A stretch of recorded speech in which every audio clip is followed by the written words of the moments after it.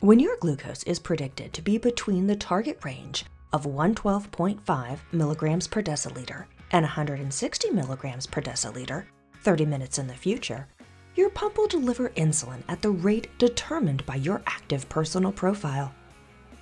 During this time, you will see a gray diamond icon on the home screen, and the pump status icon will be a black B in a light blue square.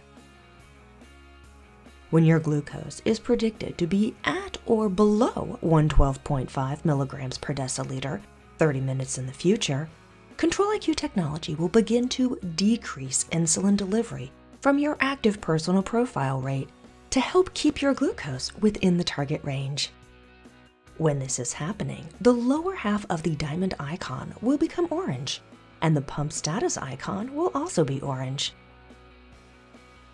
When Control-IQ technology predicts that your glucose will be below 70 milligrams per deciliter 30 minutes in the future, basal insulin delivery will be stopped. Bolus deliveries will continue, including an active extended bolus currently underway. You can also start a new bolus, even though basal delivery has been stopped.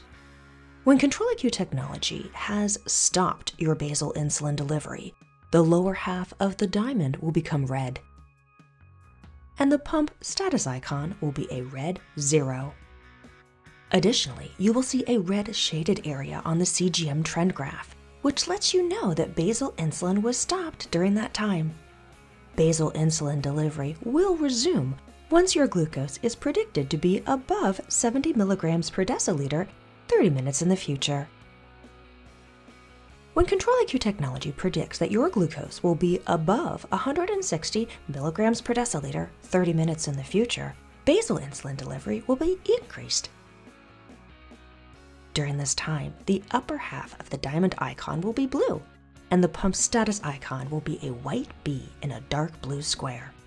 This icon is different from a personal profile basal rate, which is a black B in a light blue square.